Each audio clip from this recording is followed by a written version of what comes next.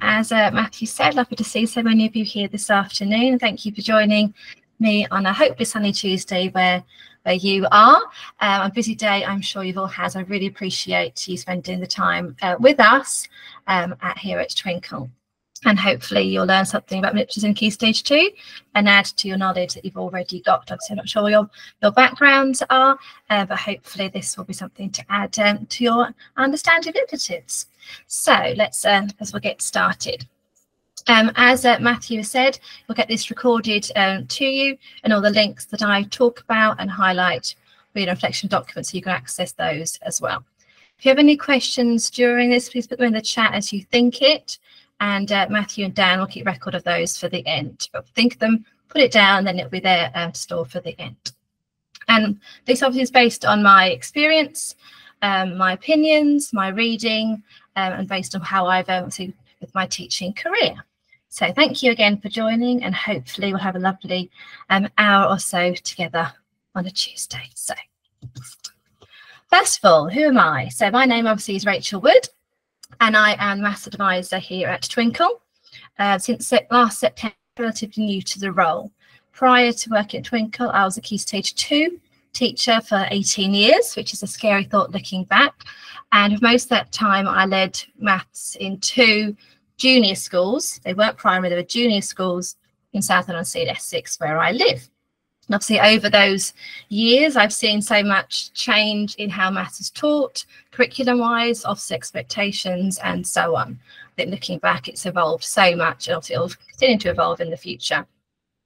I also currently work at Twinkl 2 days a week as a maths advisor. I have 2 little boys who are 2 and 4 as well. And it's lovely seeing their love of maths already starting. My 4-year-old starts school in September, and because I'm a Key Stage 2 teacher, it's lovely to see how the EYFS is going to come forward.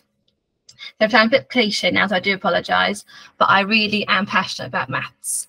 I love teaching everything, but maths has always been my love, my family love actually. And I really believe that everybody can succeed in maths. Obviously, government expectations now, teaching maths to 18, people have obviously their opinions on that, but I think with the right support and the right teaching and the right feeling towards maths, we can really change how children feel about it and therefore succeed. With everything in life, if you enjoy what you're doing, you're engaged, you're happy, you're open to success a lot more. I think some children have a fear of maths. It often comes from their parents sometimes as well. And I want to change that view.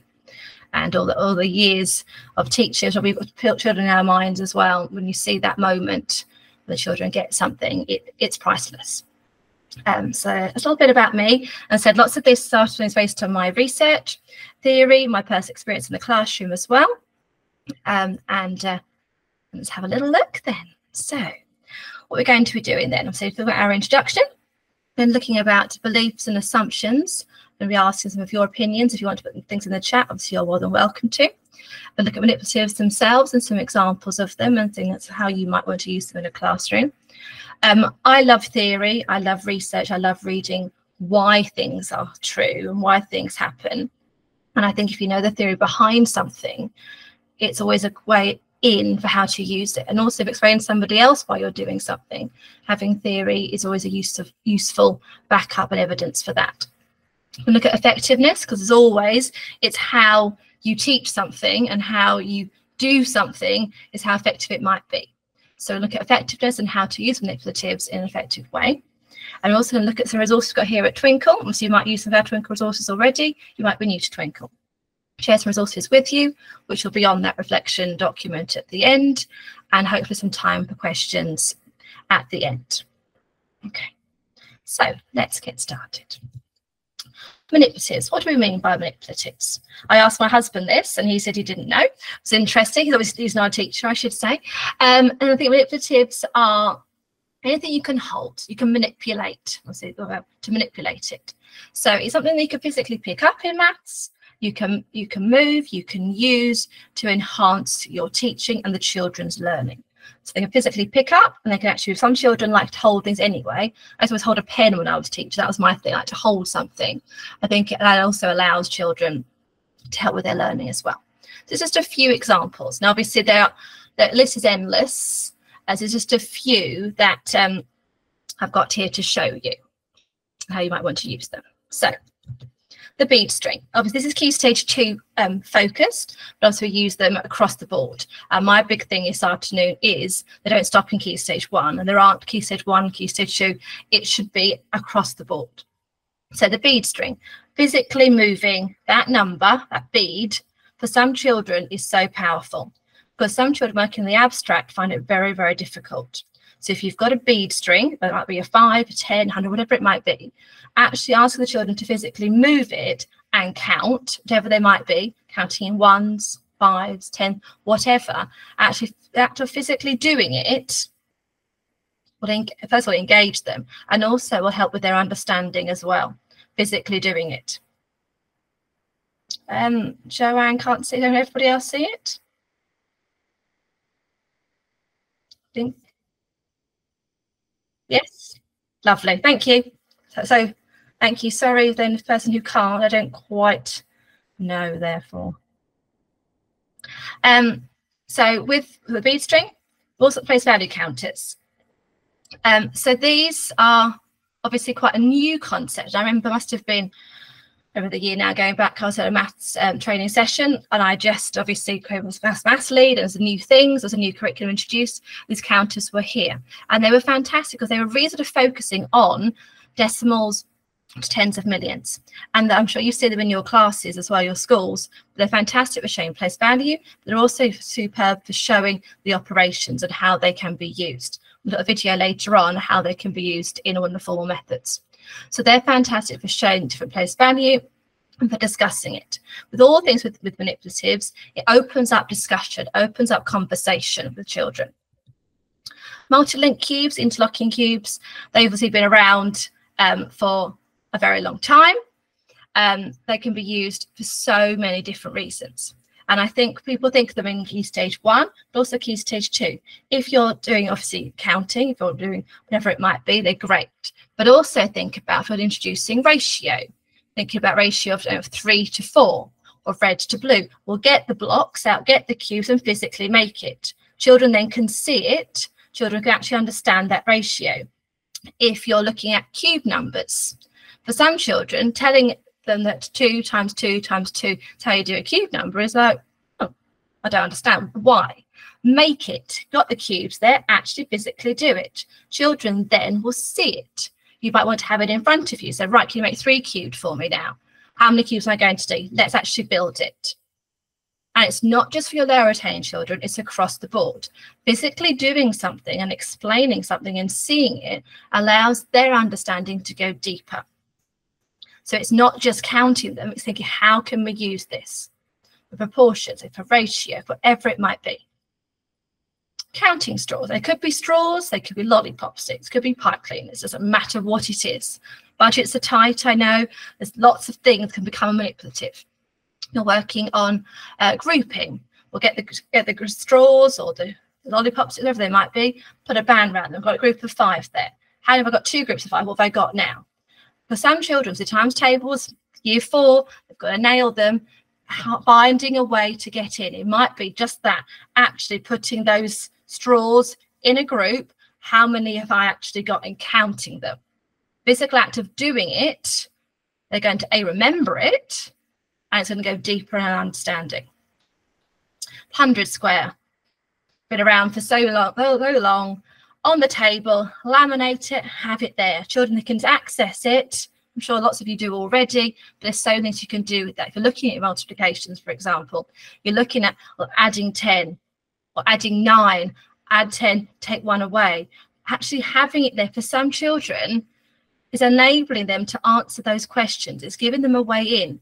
You're not doing it for them. They're having to use that 100 square correctly, but it's just giving them a way to access the question.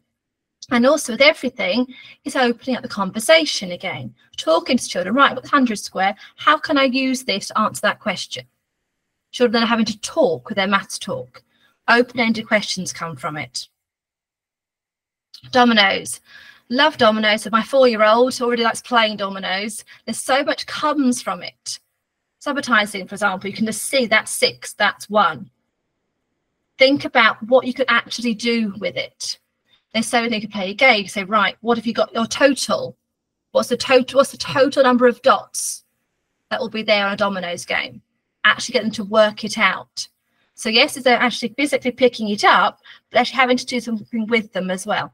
And as we all know, when they're playing a game, they don't think they're actually learning. They think they're just having fun. Playing games and actually having maths games available is so, so powerful for their understanding. And also it gets them, children might be a bit fearful of maths. They're doing it without even realising. So you might say dominoes, right, you've got a 4 and a 5, multiply them together, what have you got? Oh, I've got 20, okay. It's those open-ended questions that just come from, almost like evolve organically with how when you're playing.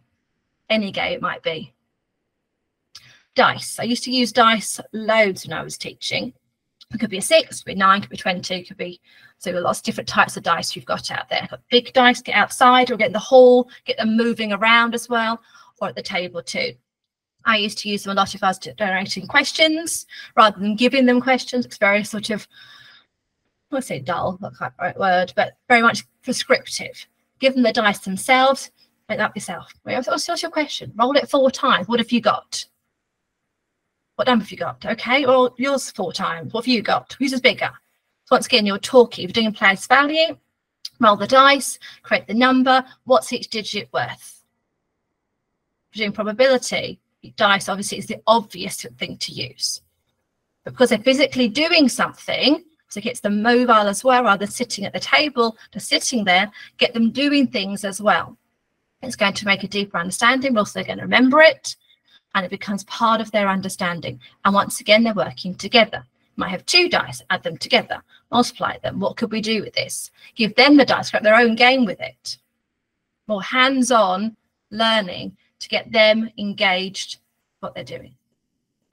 Base 10, Deans. I said before I was a maths lead in 2 different junior schools. This was my first school. I was only a maths lead. It was my second year of teaching, right at the deep end it was, right ahead of maths now. And it was the first summer. And I was saying, right, the maths shelves are absolute state. It was a big 4th elementary junior school. It was a really big school, very old school as well.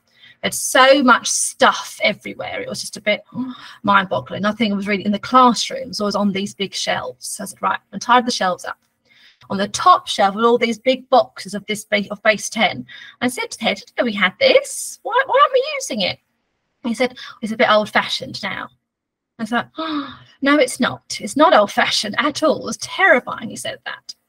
And obviously, place value counters are great when you're using them for your column methods or partition, whatever it might be. But base 10 is a very different purpose. You've got your ones, you've got your rods for your 10. And for some children, knowing that one of those makes 10 of those is so powerful. And if you're doing a partitioning lesson, whatever it might be, ask them to make it. So how could you make 145? Actually using that equipment. And once again, it's the conversations that comes from it. That if you give the children the equipment, more likely to talk, and then you as the teacher, if you're lucky enough to have a TA with you as well, them too, can get into the classroom and actually talk to those children. You can see there's understanding without a gap there, how they're using the equipment, how they're talking. And once again, it's that physical apparatus of holding it and manipulating and actually moving it around.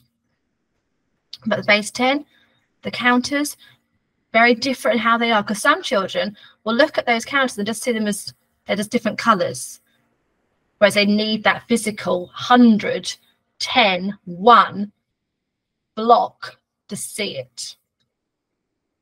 Digit cards, I used to use these all the time. I used to love laminates to cut them all up, having them there for the children to use. Once again, looking at number, get them to use their own numbers. What can I make from that? Maybe, for example, you could say, right, turn them all over and pick 5. What have you got? What number have you got? And then you could say to them, right, well, those numbers you've got there, rearrange them to be the greatest number it can be from those digits. And conversely, the smallest number. So you've got the classic SATs question, which comes up, put the numbers in there, but actually doing it themselves. They turn them over, they're doing it themselves. They could be in pairs. Pick 4 cards each. Who's got a greater number? How much greater is it? If you move the cards around, come with the biggest number you can both make, who is now got a larger number? Is it the same person? Have two sets, what could you make now? So in different things, don't have to take very long either, because we've got so much covering lessons. Just be a quick, the old Augmented starter that we used to always do, but quick things, get them engaged and moving around. Number rods or Q's and air rods, don't see them as often now, but like base 10, but so useful for place value, so useful for finding how numbers go together, what their values are. There's just a few there. There are so many more that you could use. And also, as I said before, they don't have to be anything fancy. You can make manipulatives as well. If you've got children who love dinosaurs or use figures, anything that helps them find their way in and actually move things around, they clearly understand what they're doing and how they're doing it. I'm sure there's lots of others that you can think of in yourself as well. Just a little few there to look at. Okay, little break from me talking for a couple of minutes. I'm going to think about your own beliefs and assumptions. Have a little think about these. I'll show you 3 questions on the screen in a minute. They're taken from the Education Endowment Foundation. Links on the sheet we're going to get as well. It's an article, a blog they put on there. And interesting questions, and they posed them, and obviously the outcomes put on there. I'm going to pose them to you now. So here they are. Are manipulatives more useful for younger children, or should they be used throughout the school? Should we discourage these manipulatives in older children as they cannot be used in examinations? Obviously, SATs is looming era. And does it matter which manipulatives are used? Okay, so there's 3 questions there. Just have a little think to yourself and put something in there. And then anything you could put through. I totally agree. Should be used throughout the school. I'm glad you agree with me. Anyone put in the chat, feel free to have a little think to yourself. Just a little think, just to have a little moment. I agree.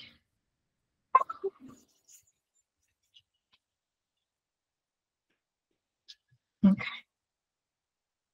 Yes. Definitely not being discouraged. Lovely. Children have access. Good. Totally. Every child. Exactly. I'm so glad you feel the same way as me. Thank you for those. Definitely. It's not about exams. Yes.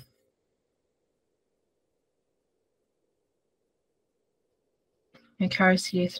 Yes, thank you. Right, thank you for that. I think it's always a great, yes, under visualizer, definitely. Thank you, every child. Thank you. Wonderful. Thank you very much for those.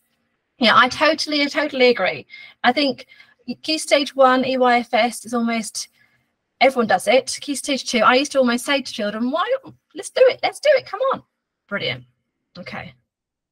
Yeah, they shouldn't get dependent. I'm going to come back to that. Thank you. Fantastic point. I'm going to come on to that as well. Right, so manipulatives then. They can, a word is there, can help pupils engage with mathematics, but they are just tools. It's how they're used, and that's what's come out through a few things there. They can help, but they're just the tools. There should be a clear rationale for using them and why it's being used, not just an afterthought. If you go into a lesson, I've observed many lessons over the years in maths, and some class you go into, they've been put on the table for my benefit. And so, so what are we doing today? Now, what's this? Not really sure. I've got these cubes today. Used them before? No. You're like, oh dear. It should be embedded throughout. A clear rationale why you're doing it, not as an afterthought, because with that, the children understand what they're doing. I've also observed many lessons where I've gone in and they've been doing column addition, and they've got their place value counters in a nice little bowl on the table, so they're all nice and organised. They get their counters and they're moving them around their place, their mat, and it's wonderful because they're supporting their learning. But as somebody very wise said in the chat, it's not the end point. It should be a temporary and only being used as a scaffold So independence is achieved. Yes, across the year groups, and no particular age, as I put there. It's not, right, they use it in year 2, but not in year 3, or now in year 5, now I'm going to stop doing that.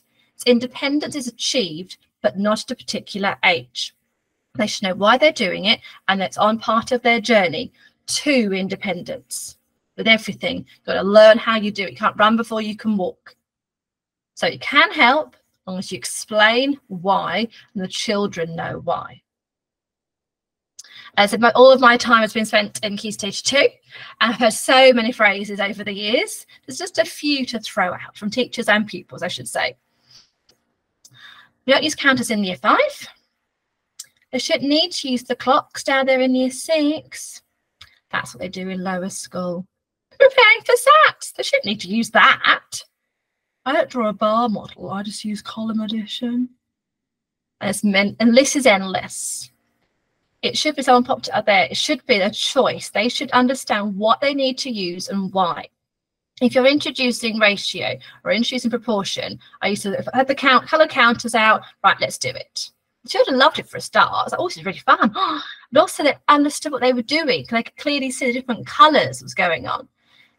Time, I think everyone dreads teaching time. I used to always. It was an anomaly, wasn't it? Of some children found maths really challenging, but got time really quickly, and vice versa. Lots of children in year 6 who can't tell the time yet, they need to use a clock. Let them use the clock. Have it there on the table. That's what we need to be doing, encouraging children to get it when they need to. Not say, oh, year 3 using the clocks this week, we can't do it. Make time, make sure they can, accessible for everybody. Well, this lower upper school thing, we used to have a big thing of that on my previous schools, lower school, upper school. No, we're all one part, one journey. We're all in it together. SATs around the corner. We can't deny that. We know that. However, it is just a test. I know it's hugely important for school, those results. I know that. But for children, it's just one day, one test. We're part of their whole learning journey. If they need to use equipment, let them use it. Don't tell them they can't because they've got SATs coming. Also, teachers feel that way. The pressure says to them, no, you can.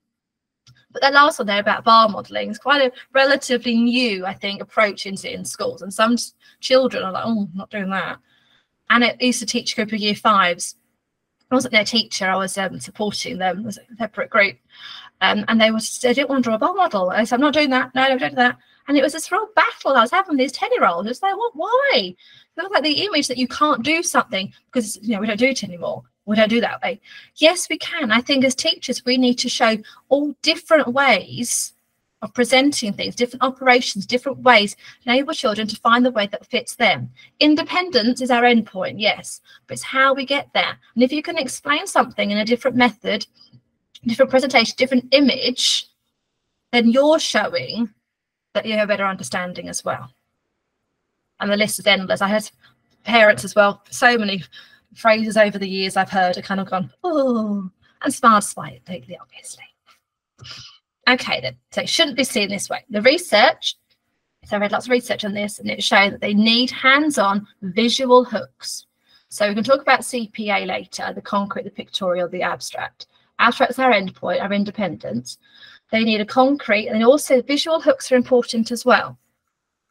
And it's under new concepts. So when they're starting to learn to count, like my 4-year-old, for example, but also in algebra. When I first introduced algebra, some children, it's like, just got numbers down and throw letters at me. What? What does this mean? And I think also you hear parents then come and say, oh, didn't like algebra at school. What's the point of algebra? And then we hear those messages and they almost kind of become, sit down to children. It's like, no. Algebra is so important for daily life in so many different ways. So if you're introducing algebra, I don't know, 4x plus 5. Well, what could x be? X could be anything, right? X is 5. Let's get 5 cubes then, right? I've got 4 lots of x. I've got 4 lots of 5. How have I got there? Oh, 4 times I could do that. Oh, that's 20. Right, okay, then let's add down 5 more. Oh, 25, okay then. It's now no longer scary. But getting things, physical things, actually saying, right, there are cakes in that picture. I bring cakes, I bring chocolate, make it lots of fun.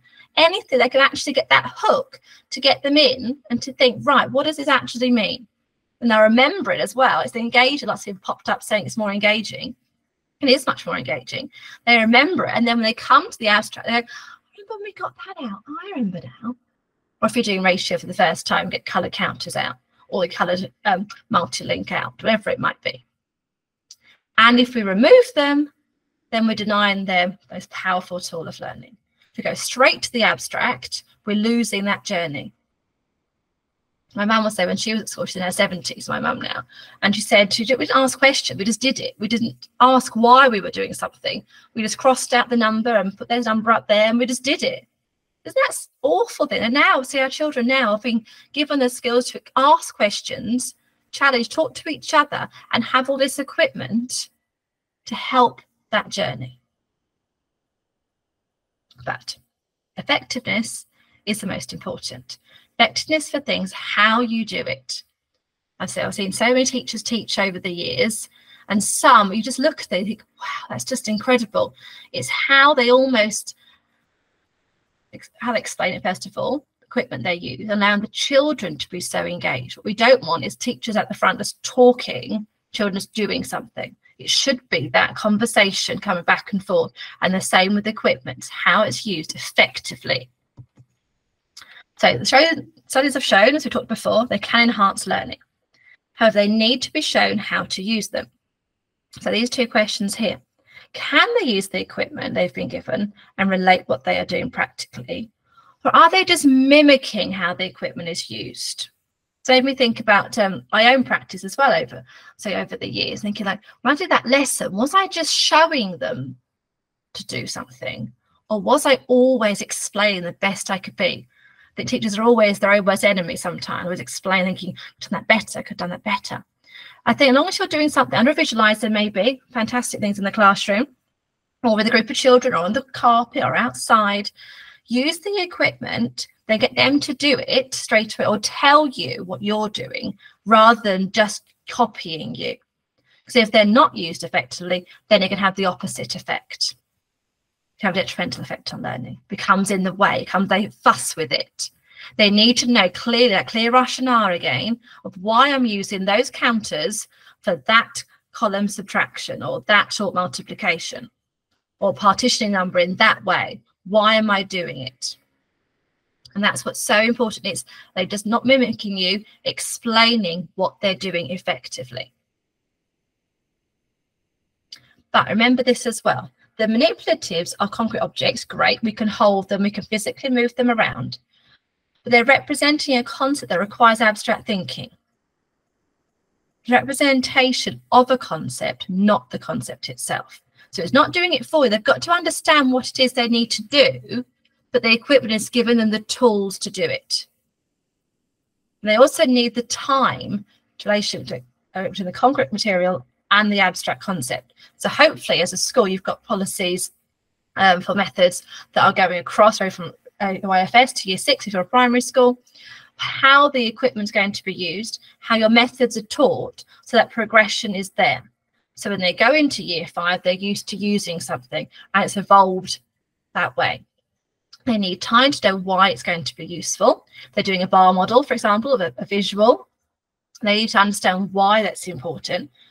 When the year 5s, as well, I worked with until why it was important, they use them all the time. But it's understanding the clear rationale behind it and showing why it's effective, not just doing something. With everything, it's what are they learning? Our mastery approach, we're all moving together, a deeper understanding, not just rushing off the more able children to the next thing, a deeper understanding, so understand the concept they're trying to solve. So I mentioned this before, the CPA. Lots of schools obviously follow this approach, the concrete, the pictorial, the abstract, but just to clarify, it builds up as it goes to get to the understanding of the abstract at the end. So concrete, they're introduced to a new concept, to the concrete resources, whatever age they might be. The pictorial, when they're comfortable with that, move on to the pictorial representation of the object. So that's why you've got your screens up on the, you can use your place value counters on the screen, you've got your base 10, you can actually have a physical on the screen, physical in a hand, visual up on the screen. and then move on to the abstract. That's what we want them to get to at the end. We want them to become not reliant on it, but use it to solve something abstract at the end. So you introduce your concept, might be ratios, I've said before, with your counters. Then you can go to an image. I used to photograph them as well with my classes, put them in their books. They'd have a picture of the ratio, and then they'd have to use that one too. And then they go on to the abstract. But going through that journey also reminds them, oh, we did that. They've got a deeper understanding, not just doing something, but understanding why. Okay, so a couple of examples here, them being used. This first one is taken from a study intervention for year 5. Just an image I've taken from there, and I'm just looking at partitioning. So you can see we've got a part whole model, and you've got the place value counters there representing 13,452. So they've had to understand place value. Now they're showing it with those counters. So they've taken that number apart into their tens of thousands and so on.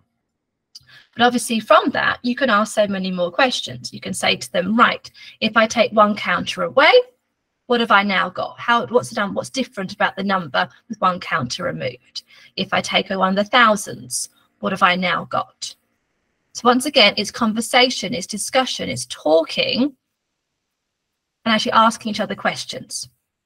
You could do this outside. You could do this on a whiteboard. They could just draw the whole model, have it laminated on a card, and then use those counters and put them in the correct place. You can put numbers up on the screen, right? What's that number? Make your counters, show me when you've done. So once again, they're working at their own pace, they're manipulating, they're moving it around and seeing what they can create. And once again, they can work in pairs, work in groups, and have a conversation. Part of my work here at Twinkl is we're working with our VCC team who are creating maths videos. They're fantastic for last minute stats revision as well. And they are about 5 minutes, and they look at different areas of maths. There's a little clip I want to show you of a snippet of one of these videos, which shows how you can use our counters as a visual to support the abstract. So this is from a short multiplication video, just to show you a little part of how you can use your counters in an abstract to show the abstract method next to it. So, and it's only short. Turn my microphone off so it doesn't echo from me.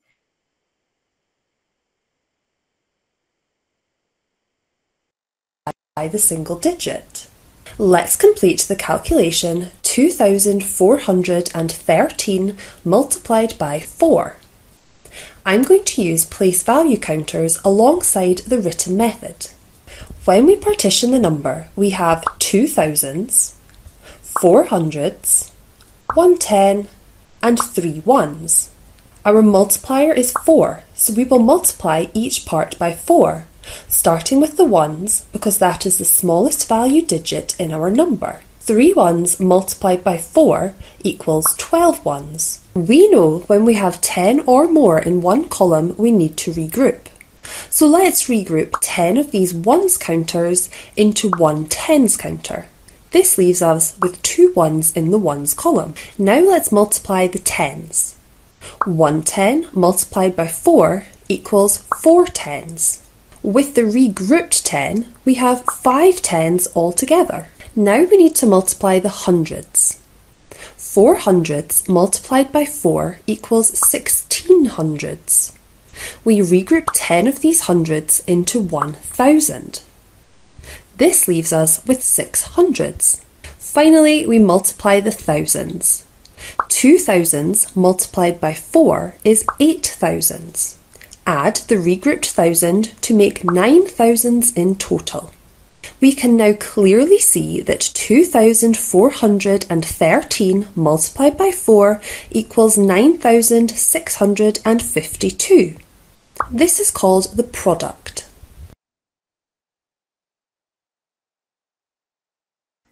Okay, as you see from there, how obviously it was I had it up on the screen, but you could do it physically as well, but they got the abstract too. So if we're just teaching the abstract, children don't understand why they're doing something. So you've got the visual there, you can manipulate it yourself, you could show them, you can show it up on there, and you've got the abstract. We're going towards the abstract, we're going towards the end result, but how we're getting there. Okay, we're looking obviously at Key Stage 2 around this afternoon, but it doesn't end there. When those children leave you in July from Year 6, go off to Year 7, I always wonder what they're going to be doing, what happens there. And there was the study that the NCETM did in a school in Halifax. The link obviously is on your reflection document at the end to read the full article. But they did something very similar up there. So what they did in Key Stage 3 is they said they should be used beyond Key Stage 2. So we're also doing at Key Stage 2, they should use them here, but they said in CTM they should go beyond Key Stage 2, which I agree. So the school in Halifax was chosen, and they gave the place value counters, and as you can imagine, lots of different reactions they had from staff and children to that, but not to low attaining children, across the ability range, which we've always been saying all the time this afternoon. Not as an alternative to algorithms, a way of understanding what the algorithm is really doing.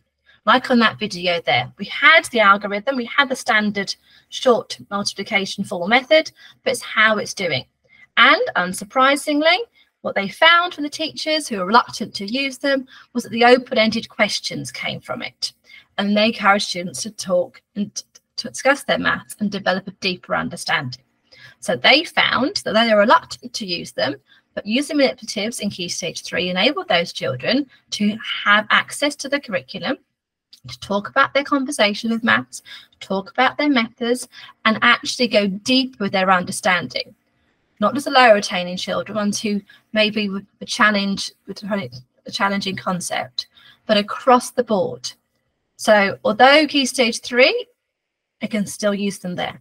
So I think what we need to show is manipulatives are used throughout the board, and images and representations should be used for everybody.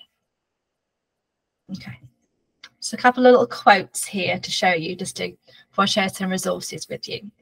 This was done in 2015, so a few years ago now. Hopefully it's moved on from there. So a lady called Jo Bowler said, proficient problem solvers frequently use representations to solve problems and communicate results. Though representation is a critical part of mathematical work, it is often the first thing proficient problem solvers do. It is rarely taught in classrooms. And I used to say to this to children who are reluctant to draw that diagram, reluctant to use a model or an image. I say there's so many occupations. You can be an engineer, go into architecture, whatever it might be, you need to draw those diagrams and be able to explain something. And if you're a good problem solver, drawing a picture, using equipment, having the skills to say, what do I need to solve this? Then you're going to go far. Having that idea of what do I need to do. Another one here, Caroline Hamilton, who was a Maths Hub lead for White Rose Maths Hub. Lots of people obviously use White Rose materials. She says, manipulatives and pictures should be offered to all students to aid conceptual understanding and as a focus to encourage verbalization of the maths children are doing. However, manipulatives should not become a crutch to enable a student to carry an operation they do not understand. So it shows, encourages talking, encourages communication, but they need to understand what they're doing. Manipulative won't solve the problem for them, but enables them to do something they can have an understanding of and to extend that knowledge. Stop becoming a crutch. They need to know why they're doing something, and they can talk about their conversation, talk about their maths, encourage that verbalization.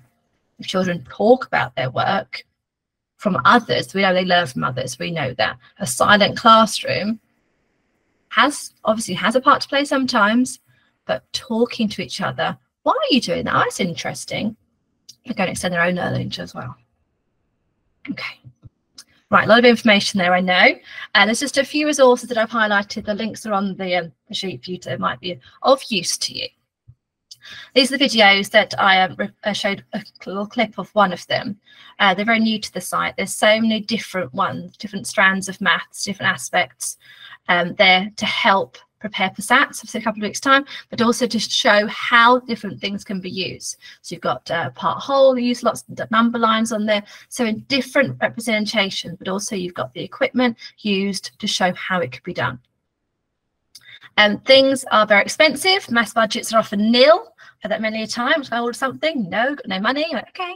Obviously, you can download things from our site and you can laminate them and you can use them there. Fractions, obviously, a great fraction wheels. Got the dominoes there. Lots of different things. Got the fraction mats. Lots of different things you can use to have on the table. Have access to them. Children can go and get them. Also know where they are in the classroom.